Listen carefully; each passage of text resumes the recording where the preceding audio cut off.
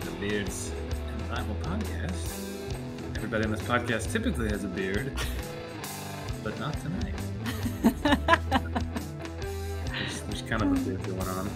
So, Gabe, who are you joined by tonight, sir? My fair lady, my bride, Stacey. Hi, Stacey. Hey, Josh. I'm usually listening to you guys laughing like a crazy person with my earbuds in, so now I won't be listening to this episode because I don't want to hear my voice. But I'll have already heard it, I guess. Yeah. This is my wife, Jenni. You guys have met. Yes. Hi. I miss our hangouts in your living room, or the last time we hung out in your living room was so fun. Yeah.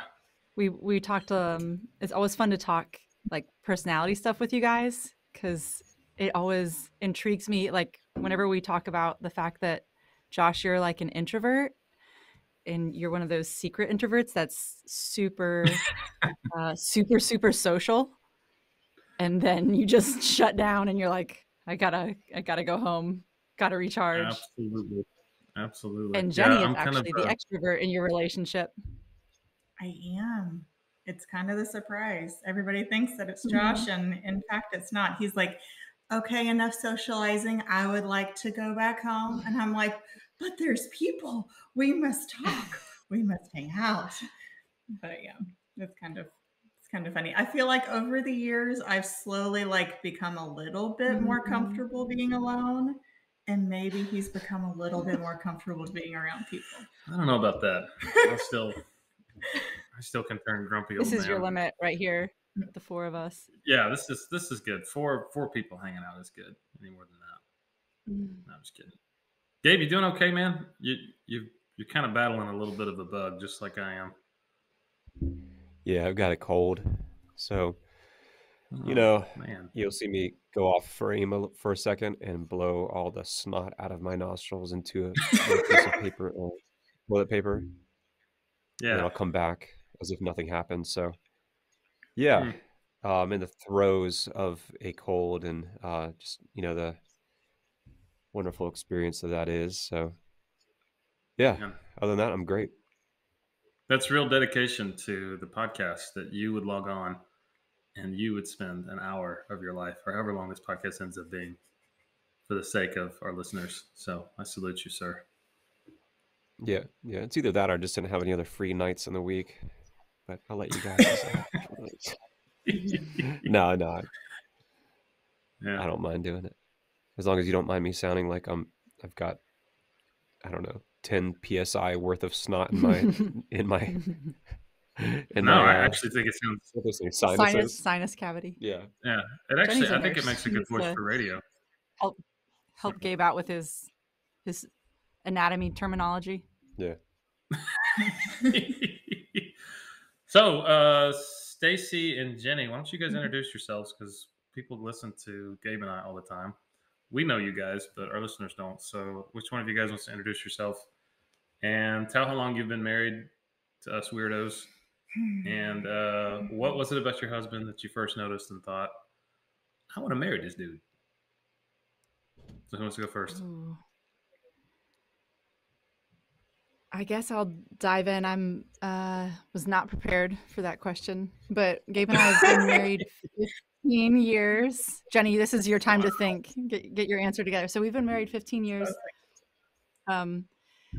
I wish I could say it was like some wonderful character trait that I first noticed in Gabe, but I saw him playing in a band in front of Spence Hall at Southeastern University, and I thought, he is super cute, which is definitely not a great way to choose a spouse. But in this instance, there was more to him than just being a cute. Were you drumming or were you on the guitar? I don't know. I don't remember. So that's He's playing the triangle. That's how we met, and that's Playing the spoons. So yeah, I homeschool our 3 boys and take in herds of cats when they, when they get dropped in my We've heard neighborhood. about this. And that's what I do with my free time is clean cat litter and do laundry. It sounds familiar. Yeah. Well, thank you. So nice to meet you. I mean, I know you, but our listeners, I'm sure that's what they're probably thinking as they're driving along. So, how about you, Jennifer? Who are you? Who is this Jennifer? Jenni. I am Jenni. I'm only Jennifer if I'm in trouble. We have been married for 11 and a half years. That's crazy. What I first noticed about you whenever we met, is that your question? Sure. Why don't we just talk about this narcissism fuel? Since I asked you, why don't you tell me a little bit more about me? No, just kidding. What was it? So, like, we got married, but there was a moment in every marriage when you thought, I want to marry you. And I know the moment when I thought I want to marry you. Okay, so we met at camp in summer of 2009. And whenever we first met, I was like, this guy is so easy to hang out with. He's a really great friend and he's really funny, but he's so not my type. But whenever we were off making dinner with some campers, I think the campers were around we'll say 6 to 9 years old. And I was over there working the kitchen station. And these kids were just fussing and fighting with each other. And out of nowhere, Josh swoops in, sits down on the ground, crisscross applesauce with these little kiddos around him, like a little herd of duckies is what it felt like. And he just kind of rallied them together. And it was just this moment that I was like, I'm going to marry a dude like that someday. It was just his way of interacting with kids and stuff. It was that moment that just kind of something happened. I don't know. But I'd specifically told a fellow counselor at that camp, I will marry someone like that someday. And lo and behold, it was you. I'm still refereeing fights. Smooth. This is true. Now it's just our children that get Smooth, Josh. Yeah. That was was not by accident that Josh was like, oh, look at me and my fathering skills next to this pretty co-counselor. That's the only reason I wanted to work with kids is just to pick up chicks, you know? No, just kidding. He also famed a back injury since I was the camp nurse, but that's a whole nother story. It's true. Lower. Is that was the other piece of question? Yeah. What else about you? I didn't know if I finished your questions. We have 3 kiddos. Tell me more about me. I am now new to homeschooling. So I joined Stacey in the homeschooling mom thing. And I also work part-time as a nurse. I've been a hospice nurse for 4 years, and that's been really amazing. I love gardening. I also really enjoy baking. I love baking things. I don't like cooking dinner. I like baking things. But yeah, she makes a super awesome carrot cake too. So next time you guys are up, she'll have to make a carrot cake for you guys. It's amazing. So awesome. Well, thank you, ladies. So Gabe and Stacey, you guys have been married 15 years. I'm sure there's probably been some seasons within those 15 years that have been really awesome and really great. And there's probably been seasons that have not been so great. Do you want to open up and maybe share about a season that wasn't so great and what that was like? Or do you want us to go probably. first? No, it's okay. I'll go first. I would say a season that wasn't so great was probably the first 2 or 3 years of our marriage.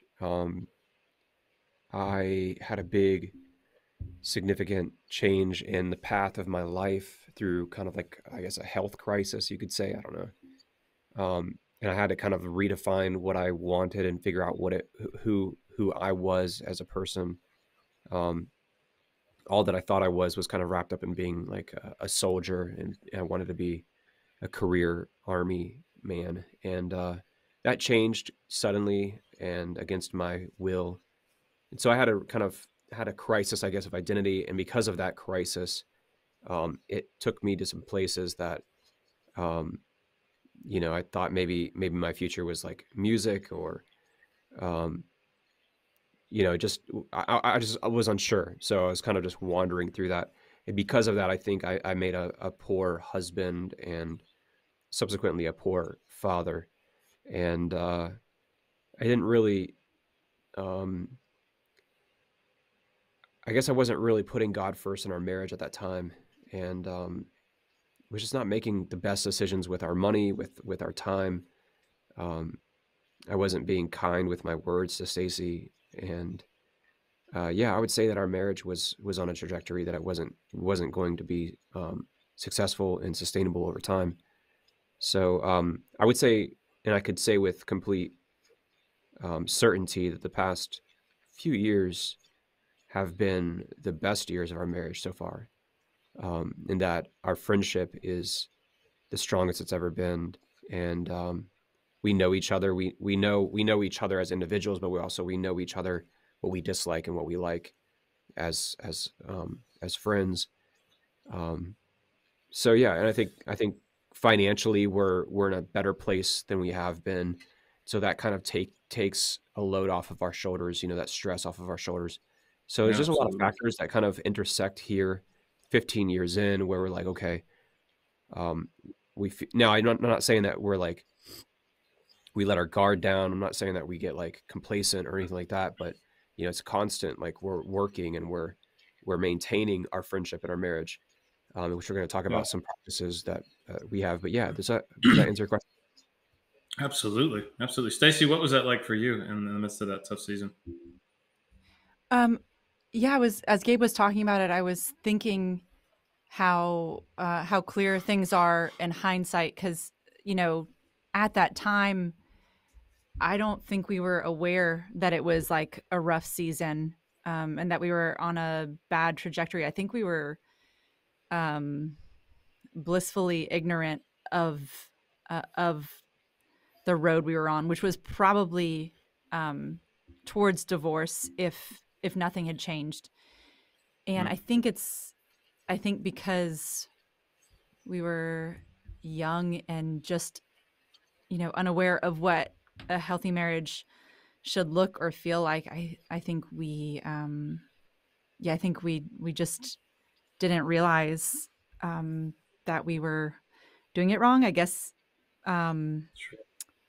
we never really looked at it in a purposeful way. We just you kind of figure, hey, we get along great, like this will just come natural, and um, you really we've gotten to counsel with a handful of couples, premarital counseling, and not from a position of knowing all that much, but just in a like kind of trying to instill a sense of purposefulness with them in Sure. regards to marriage. It's not just like, hey, this is gonna like, jump in the water and you'll figure it out. You'll be able to doggy paddle your way through this. It's like, let's sit down, talk about some of the stuff, and know that this is a learning curve and that this is something that you're going to need to put effort into.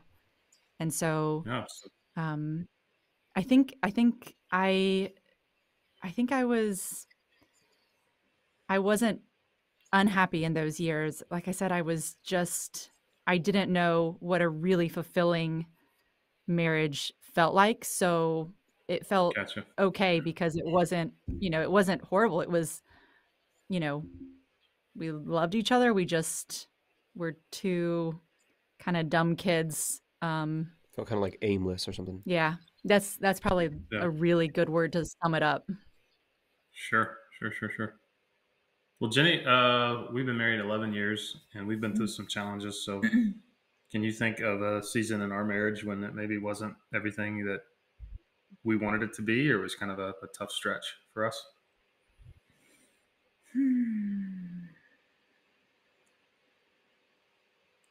I feel like The time that really comes to my mind was, what year would it have been?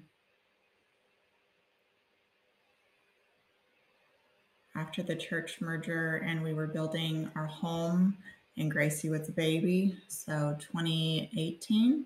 Mm-hmm. We've been married about 7 years at that time, I guess. Yeah. I think of details of where to start. We had like all the life transition happen all in the same time frame. Josh had a change in position in his job. He went from being executive pastor at one campus to now senior pastor after a church merger. And we had a baby. We moved from our home in Murfreesboro, and we're living in Woodbury. We were looking for land, and then we purchased our property and broke ground after Gracie was like 6 weeks old. And after she was born, I had a hard time picking up shifts, and then I had a job change. That was actually whenever I started with hospice. And so like all those things that they kind of say take time in between transition, or like these are going to be rough patches in the marriage, all happened together. It was really hard trying to understand each other,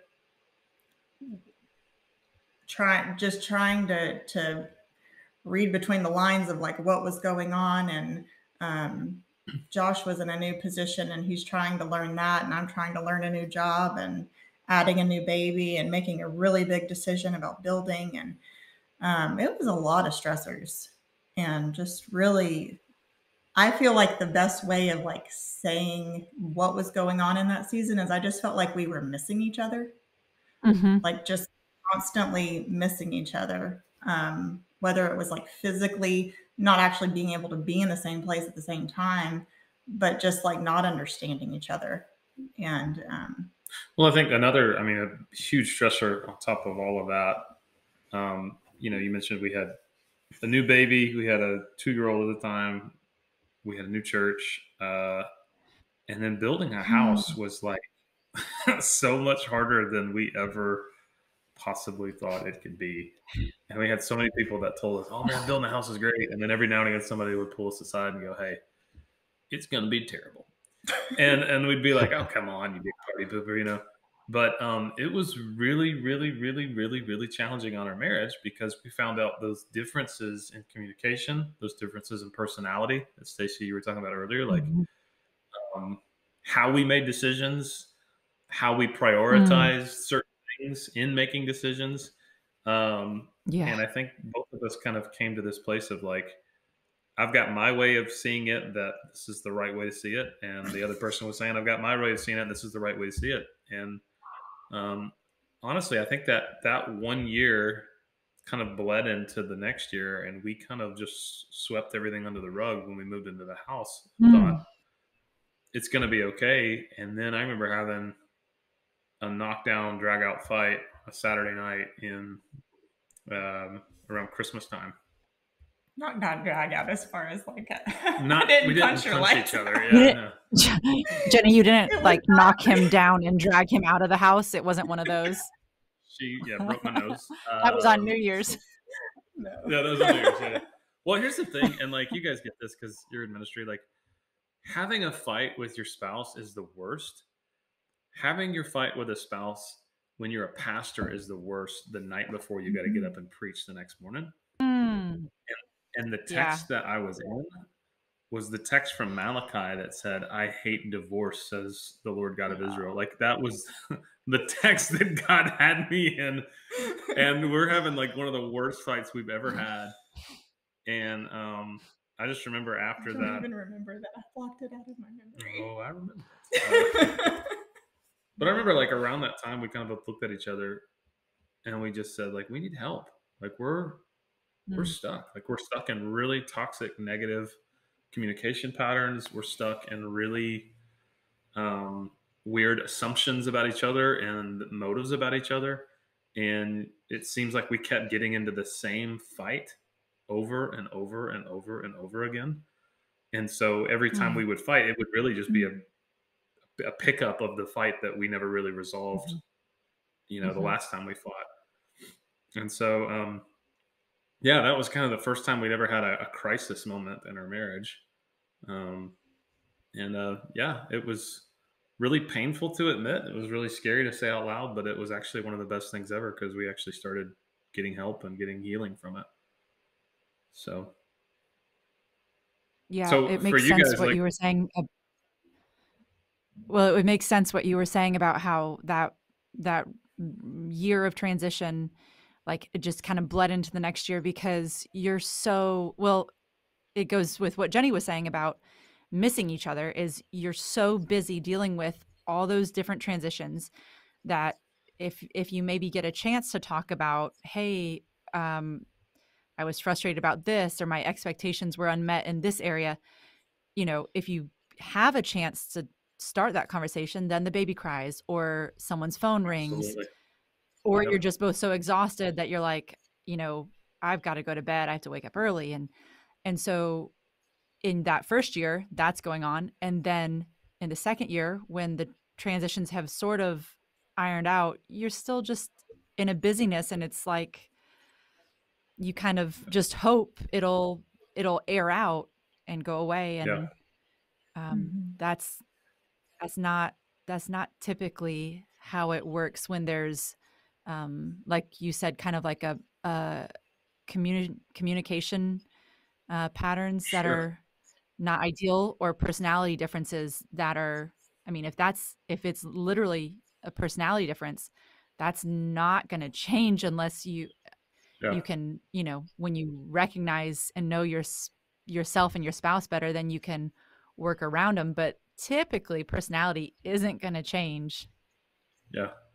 Well, and I think we were both just really, really scared of having those tough conversations because it felt like we would, and then we would get to just an impasse, and it was like, I sit this way, you sit this way, nothing's going to change. Like we've had the same fight for 2 years now, and so it was really scary, I think, to go there because it was kind of like we know what the outcome of this is going to be, and it feels familiar, and yeah, I think that it took both of us being willing to go there and say what was really on our heart and mind. And then it took us both being willing to say, we can't keep ignoring this. We have to do something. And we've got to be willing to do whatever it takes.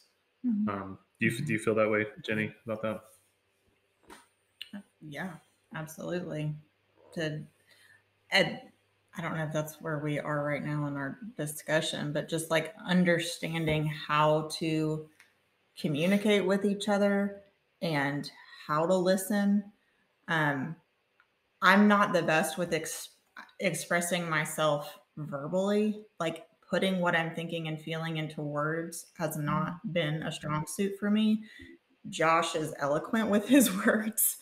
And sometimes I would feel frustrated because I couldn't like I couldn't put words together for what I was thinking and feeling and trying to express, and just the misunderstandings that happened over and over again.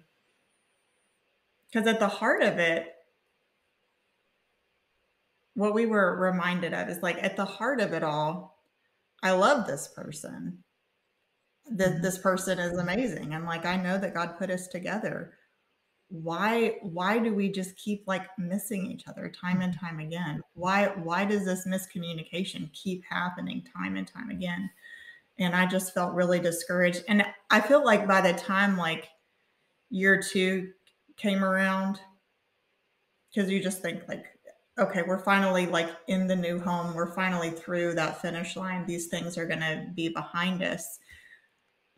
I felt discouraged, like trying to express something or trying to put words together. I kind of felt defeated in that on a personal level, and like I don't even know like where to go from here. But I love you and I want to make this work. I can't figure it out. But Yeah. I don't know if that makes sense. Yeah, it does. Yeah, I've heard someone in in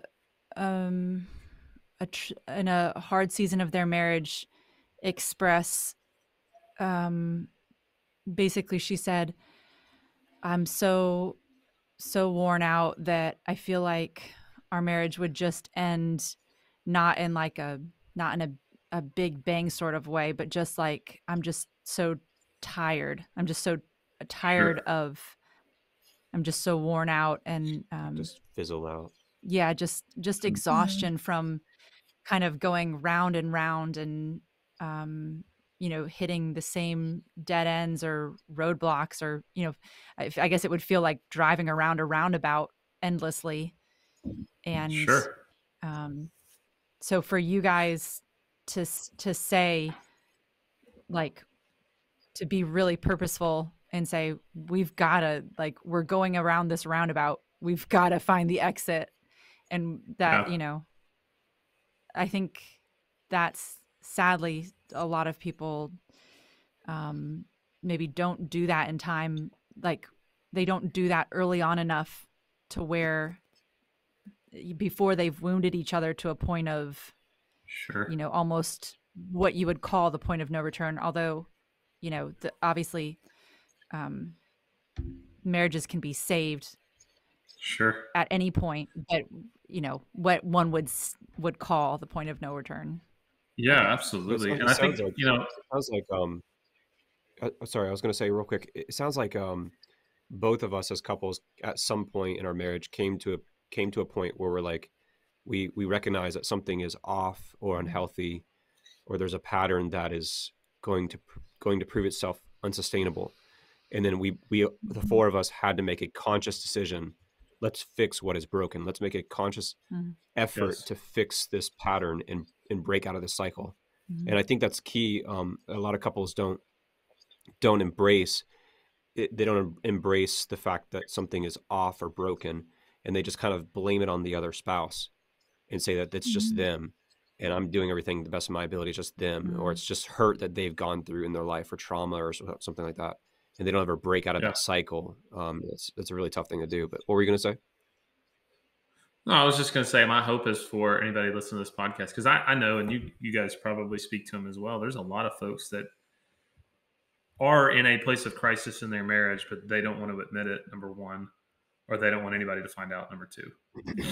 And so, Mm-hmm. um, and it's embarrassing, I think, for some couples to admit, like, oh my gosh, we're having marital problems. In some Christian communities, the word divorce is like, that's the unpardonable sin, Mhm. right? And Mhm. so there are some couples that I've counseled and met with and talked to that they're headed for divorce, and some of them are pretty much already there. But um, to mitigate that means to be honest enough to say, "Hey, this is probably where we're headed unless something changes." And that honesty and that naming it and that saying, "We're going to get help, we're going to change it," that's the hardest part. But I think that's really step one for getting out of that pattern, to getting out of that rocky season. So why don't we just kind of go around round robin style. I think I'm using that right. And I think we could probably all agree that, like, admitting you need help is probably one of the ways to get out of a rocky season. But Mhm. let's see, who wants to maybe share an idea of how you get out of a rocky season, maybe from your own personal experience or talking with people. Yeah, I'll go first. The first thing we wrote down is, one of the ways in which we prevent ourselves from really facing our problems and getting ourselves out of a marital rut is keeping ourselves busy and busying ourselves with activities, everything from our jobs to kids' school, extracurricular activities, church activities, and everything in between. So time um, gets taken from us, and it takes time to resolve conflict and to identify patterns of behavior in conflict. So basically setting time apart and setting it aside for each other, and making sure that we are mitigating too many distractions. And I know for Stacey and I, quality time is one of our love languages. So what we've done is we created a master calendar, first of all, that it's a day timer. It's a physical day timer that is oftentimes sitting on our china cabinet, and we don't schedule anything without first checking the master calendar to make sure there's no conflicts. But also, we have a calendar meeting every week.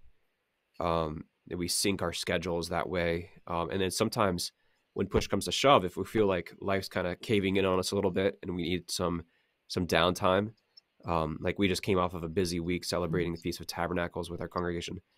We're entering a calendar freeze time right now, where neither of us are going to put anything else on the calendar or accept any other invitations to anything for the next week or two, just so we can kind of decompress and spend time as a family together, and just kind of repair our friendship. If any damage has been done, which I don't think it has, but just make sure we invest in each other as a couple and as a friendship. Yeah, That's awesome. It's kind of a silly term, the calendar freeze, but we'll do that probably, I don't know, I would say every other month we'll be like, listen, this has been like, I'm so worn out. Like for the next week, it's a calendar freeze. If anyone asks about it's just, we're on a calendar freeze. So unless there's an emergency, so we would say that to someone, like if they said, oh, hey, let's do this on Sunday. And it's like, listen, we're on a calendar freeze. So yeah. And you guys know, as pastor and wife, you get invited to all manner of things, and people want you to come to their house, or they want you to go out to eat with them or whatever. And that's wonderful. And people are so friendly and hospitable, but you can be pulled in a million different directions if you don't make yourself stop and say, well, today is just going to be set aside for our family, Yeah, so. Absolutely. That's good. It's really good. So who wants to go next? That's a good one. Making time. That's super important. Yeah. I think it's your turn in the round robin, right? Is it my turn? Oh gosh. Well, I think. Oh, are you talking about like between the four of us we would rotate? I figured we would. Talking about, I thought round robin was like we'd bounce back and forth, like kind of like ping pong, I don't know what round robin is. I'm just, to be honest, I don't know what round robin is either. I heard that one time and I thought it sounded intelligent, so I used it. All right, I'll go next. Okay, so my number one, if you're in a rocky place and you need to get out of it, is humble yourself. And the reason I wrote that is because I think where I was doing wrong for so long is I got so exceptionally self-righteous and kind of felt like if my wife would just get it, then our marriage would get fixed. And kind of had this like righteous indignation. And what it really was is I think that Satan was kind of just feeding those lies, taking me down that path of just making me more bitter and making me more hard-hearted towards my wife, instead of seeing the whole picture of really, for any marriage, if there's issues, there's two parties involved. It's not all your spouse. And so like having to get humble, having to get unguarded, having to stop being defensive, and really to walk towards the mess and initiate that reconciliation. I think that in those really painful seasons, something that we did that was a terrible habit, I don't think any marriage should ever do, is like the whole stonewalling and silent treatment thing was a really negative, toxic conflict pattern that we had, where I would just get really upset about something and I would just be like, I'm not talking to her until she apologizes. And it would go for a long time. It was kind of this emotional sage of just like, I'll just starve her out. I just won't talk to her. Sometimes I didn't even know that something was wrong because we weren't communicating. So I was blissfully unaware, thinking we were peachy all the while he's feeding. And in my mind, I'm going, well, if she doesn't know what's wrong, then I'm not going to tell her, because that means she doesn't care. That means she's not aware of me. That means she doesn't really care about me. She doesn't love me, and she's not really committed to this marriage. All this crazy script I was feeding myself. And so for our marriage to actually start to heal, I had to acknowledge the self-righteousness in my own heart and say, no, I'm the one to blame for a lot of this. And this is a very, very, very unhealthy and toxic conflict pattern that I've got to figure out. Fun fact, not only am I the introvert of the two, I also am the most feminine when it comes to communication of the two. So in almost every marriage Mm. study we've done, a couple we counsel, Mm-hmm. I can like connect with the ladies and be like, "Oh, I do that, I do that," and like all the guys are like, "What?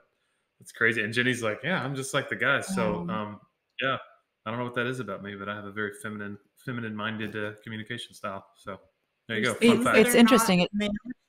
It's just different people.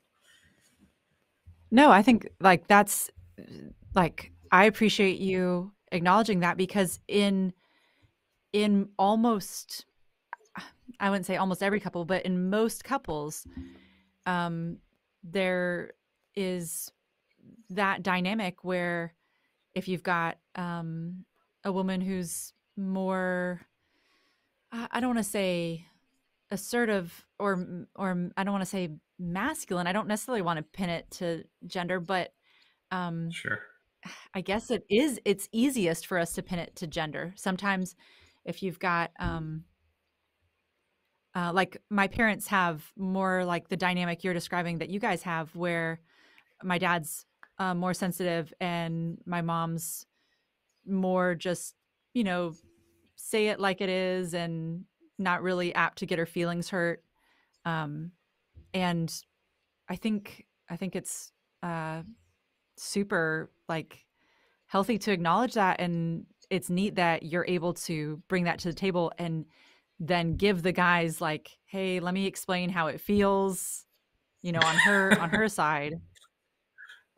There's a reason for it all. It's Yeah. okay. One of the things that If I we had could also piggyback off written of down that, was having you. I'm sorry, Gabe. if we could What was that? piggyback off of that, oh, you're good. You know, we also have one of our habits that we have written down is really similar to that, and that is Mm-hmm. choosing healthy conflict over Cold War style Mm. passive aggressiveness. And so many times people think that if you have conflict, that's bad, but conflict in a healthy way is actually really good and healthy. It's actually what Absolutely. propels you to the next level of your friendship and marriage. So it's like being honest to each other outside of moments of intense emotion, but being honest about the things that bother us. And then it prevents negative emotions from building up and festering over time. But you have to do that Absolutely. outside of a fight, outside of an argument, outside Mm. of intense emotions, and just say, hey, just so you know, when you do this, it makes me feel this way, or when you talk to me that way, I feel dumb or stupid or belittled, and um, so it's important that you choose healthy conflict and work through that conflict. Otherwise, yeah, you have this backlog of injuries and offenses that you've dealt each other. Absolutely. That's so good.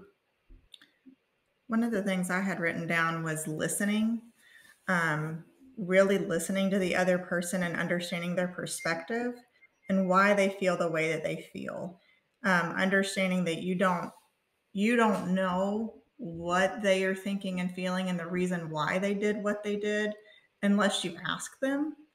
And I felt like something that we were not doing well in those couple of years that were really tough is assuming what the other person's Mm. intentions were, whether it was why they Mm-hmm. made a decision the way that they did or spoke the way that they did,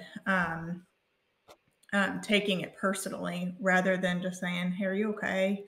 Is there anything going on? And just really, really getting to the heart of it, because what we found underneath it all was that things really weren't the way that we thought that they were. I'm trying to think of an example. Can you think of an example with that? I felt like that was one of our biggest breakthroughs, was really understanding how to listen. So I think like when it came to making decisions about the house, like that was an area of conflict. We both wanted the same thing, but we would make assumptions. And the assumption I made with Jenny is that she was nitpicky and she cared way too much about details, and it was super impractical. And we were never going to get this house done. It was going to take us 10 years. And that was just how she's wired. She's a nurse. Like, if she doesn't know details, she's going to kill people. Like, she knows details. She's really good at it. And I just, instead of me recognizing her strength, I just assumed that was her just being a diva and a princess. I, on the other hand, am a big picture guy. I'm used to managing people. I'm used to managing teams. And so when I look at this big house building project, I'm like, man, we got to get this house built. We got to get it built sometime within a year. And I'm like, let's keep the ball rolling. Let's go fast on it. And I think Jenni sometimes would assume that was me just kind of half-a-ing it. And can I say it on the podcast? I can say it on the podcast. Yeah. We can say whatever we want. You just did. I just did, yeah. And so, yeah, just kind of going like, wait a second, we want the same thing. We want the house to be built, and we want it to be built well, and we want it to be built in a timely manner. Why don't we stop assuming that the other person is doing it wrong and recognize each other's strengths and honor and respect each other, because those are differences that we both need, and hear each other out instead of just getting frustrated with each other and flying off the handle. Like, I would assume that he just didn't care or was very flippant. And just like, yeah, they're all gray. Like, just pick that one. And I'm like, no, but there's different undertones. And so I also, like, in a practical way, I came to understand there were questions that I should go to him about and like get his opinion on because it's his home. And then other things that maybe I should just talk to somebody else about in detail that could meet me there. And then once I kind of hash out some of those thoughts, bring it to him and be like, hey, do you like option A or B? Not option 1 through 10. Because it's just like, why in the world would anyone create 10 different shades of pink? This is stupid. Just pick that one. And I'm like, no, but you're just not listening to me. And so understanding that, like, I had to meet him where he was and he needed to meet me where I was. And paint color is such a silly thing just to talk about, because there's a lot more deeper things that go on. But that was something that was a real life.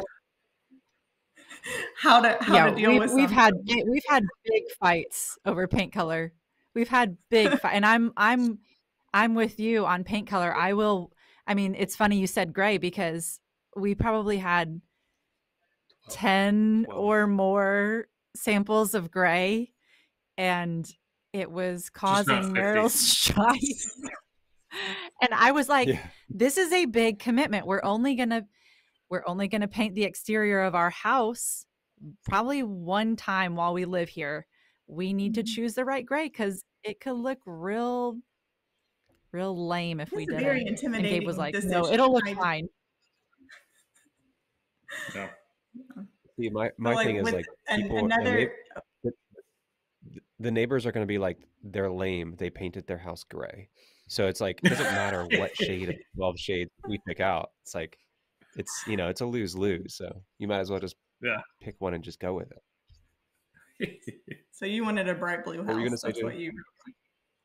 Yeah. I was going to say, besides like paint color and like making decisions, a real life example in like listening to each other and like understanding where someone is. This actually happened 2 weeks ago. 2 weeks ago. Yeah. I've had a lot of trouble with migraines lately. And I was at work just trying to get through the day. It was a really, really rough day physically at work. And I had to call Josh and get something figured out with our schedule. And it's something that had to be made like right then. I needed to talk to my husband about it. And I was really short, like very quiet, like monotone. Like I just was like hardly functioning. And his response was like kind of the tone of like, why are you mad at me? What have I done? And I immediately had to say, it's not you. I don't feel good. Please don't take this personally. I just have to figure out what's going on with the situation and how to get it done. I don't feel good. Like, it's me, it's not you. And understanding from that point, he could be able to meet me where I was a lot better, rather than just assuming like I was just being mean and ugly in that moment. And that really wasn't it at all. Like I really was having a super tough day.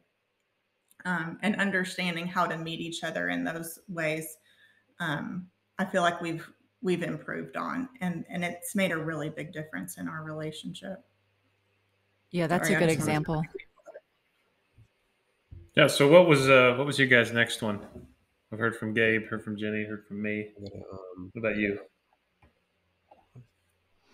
I guess we're going to go with date nights, which is something that we, so I said we'd been married for 15 years, and we've really only been doing this for the past 2 years. And it was something Gabe pushed really hard for us to do. Or is it 3 years? Anyway, I was really like, I hated to pay for a babysitter and then pay for a date, and I was like, that's not practical to do that every week.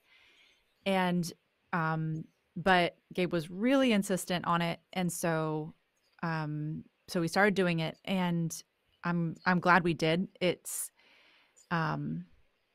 worth the effort, and you don't actually have to spend a lot of money. So something we've done is sometimes you can swap date nights with another couple, where one week we'll watch your kids and the next week you'd watch ours. And then obviously you don't have to go out to a restaurant and a movie. You could do one or the other, or you can just sometimes our dates are like going to Lowe's because we need to pick out paint color. Not but like home supplies, and just getting out of the house without the kids. Yeah, just making out in the Lowe's parking lot. Yeah. So something that keeps us from talking about our kids the whole time we're gone is sometimes we'll do double dates, and that's I don't know, it's fun if you have good friends, because then you kind of tease and talk about stuff other than just like, hey, what do we need to, like, instead of it being like a business meeting of catching up on business because your kids aren't there, or talking about your kids. So double dates are something we do probably once a month. But yeah, so we have a specific night of the week. For us, it's Thursdays. That is our date night. And sometimes stuff comes up on the calendar that, that it won't happen every week, but it's more often than not. And but you'd be surprised when you're consistent in that and you just keep it Thursday night. Be surprised at how many people respect that and leave you alone in that time too, knowing that your date night is a Thursday night. They don't blow up your phone, or they don't invite you to this or put this on you. So yeah, it was funny. We used to hire, she was like 16 or 17 at the time. Her name was Macy.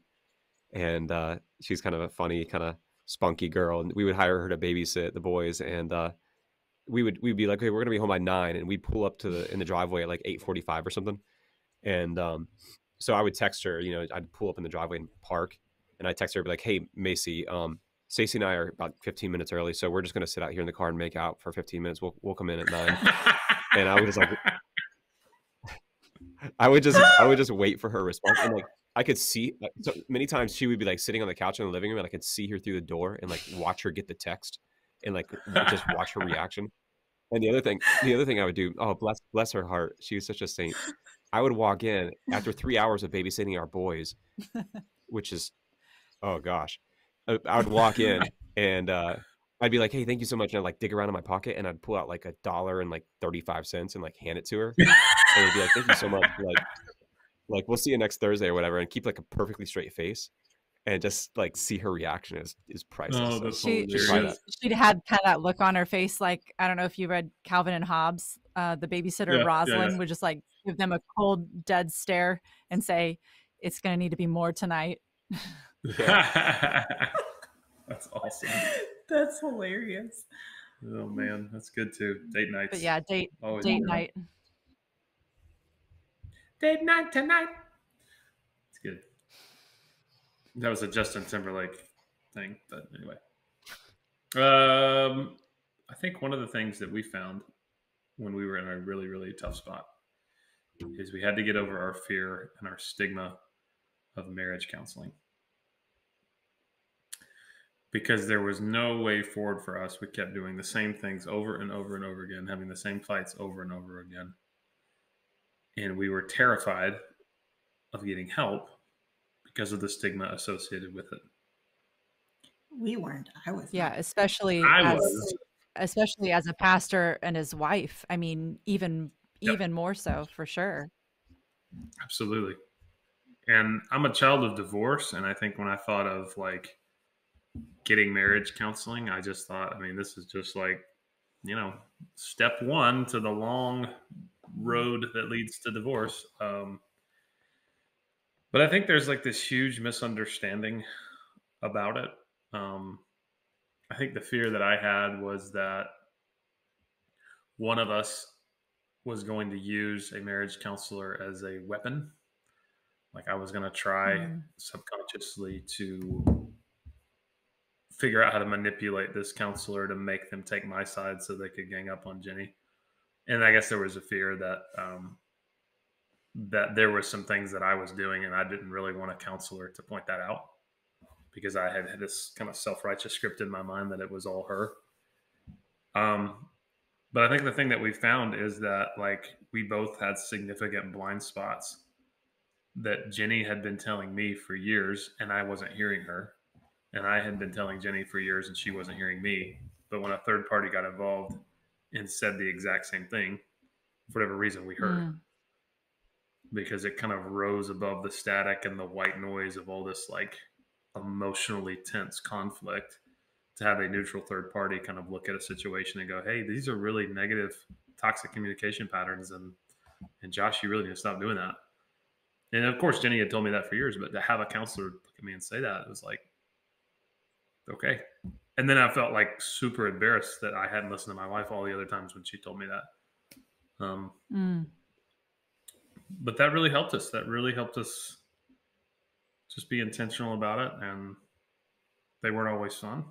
They were hard, but very, very, very, very productive, and really helped us kind of get to a spot where we could turn back the emotional intensity for a little bit and just see clearly and go, wow, I'm sorry. I did some stuff really, really wrong. I've not been the man I needed to be. And we praise God for that. Our counselor's name is John. Great guy. Really helped us out quite a bit. Did you get a recommendation, or were you just fortunate that you found a counselor that was really great and worked for you, right off the bat? Well, so we have within our church, a connection with a ministry called Standing Stone that does counseling services for pastors and their wives, and it's free. And it's a ministry that they offer, and it's a national thing. And so we had some folks in our church that had gone to see John, and I had been honest with some folks that I work with and just kind of said, hey, we're really struggling. And they said, hey, why don't you go see John? Like it's a ministry that is offered to pastors with no financial burden to them. And so we were, we were fortunate enough we had that. But what's cool though is like there's good, godly Christian counselors all across the U.S. And if somebody's in a place of feeling intimidated, like where do I start? We can somebody can send us an email and we'll get them resources to connect. I think once you're able to find those resources, it makes it a lot easier. So, well, and you had met with John for a little while before I came along, and now I know why. Because you had to test the waters. I was testing the waters, yeah. See if he's trustworthy to bring my wife along, yeah. No, he got to meet with John for a little while, and then John had recommended that we got to meet together, and it was just a really good time. And I honestly feel like the best time of counseling was the hour-long drive there and back together. Like I love our time in the car. Like that's the best part of date night, is just being able to be alone without the kids and just talk. And it's my favorite time. So Oh, just be able to listen. oh, we're in love. Oh my gosh. It's so weird. You guys making out at the Moe's parking lot, not us. So I know. No, in their parking lot while they're oh yeah, babysitters. in your driveway with the babysitters. Yeah, both of them. Climb underneath the couch. Yeah. Hey, so for the sake of time, we got 5 minutes left. So what would you say? Like, what's just like one parting word if there is a person listening to this and man, their marriage is in the dumps, they're hopeless, they are tired, they feel like they just don't know where to go. Like, what piece of advice would you give them? And this can be for anybody. Excuse me. Seek help. Seek a Bible believing, Bible teaching community with a shepherd who exemplifies the fruit of the Spirit, and see what resources they have available to you to find help. And it could just be in the form of making friends with people who have healthier marriages or have been at it longer than you have, or it could be getting counseling from someone at the church. But yeah, being plugged into something like that is pivotal and very important in righting the ship for sure. Absolutely. Somebody else? The thing that came to mind while you were asking that question was, and you said it earlier, was just being humble, but being willing to apologize for anything that's happened up to that point, and having an open heart to really be able just to hear the other person, and share your heart, without any preconceived ideas. I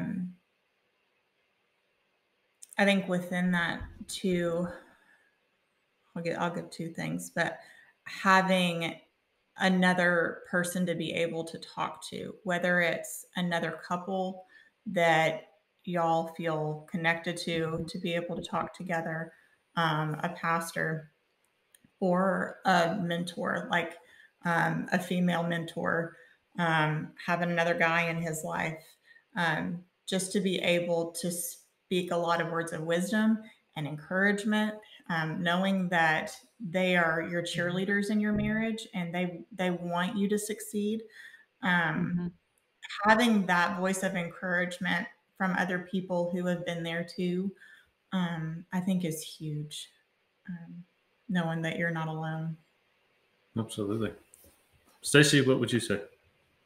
I'm kind of piggybacking off of what Jenni said, with vulnerability. I would say is something that when you get down the road in a tough spot in your marriage, it's the kind of like the battle lines have been drawn, and I've pulled back because you've hurt me, and I've pulled back, and I have limited trust with you, and that can be a vicious cycle, which I think we kind of touched on earlier.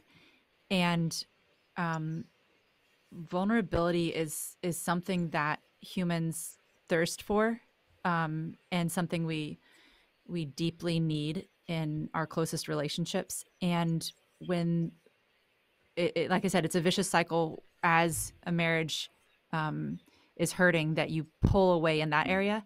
And I would say start with your partner by being honest and vulnerable and saying, these are my hurts, these are my fears, and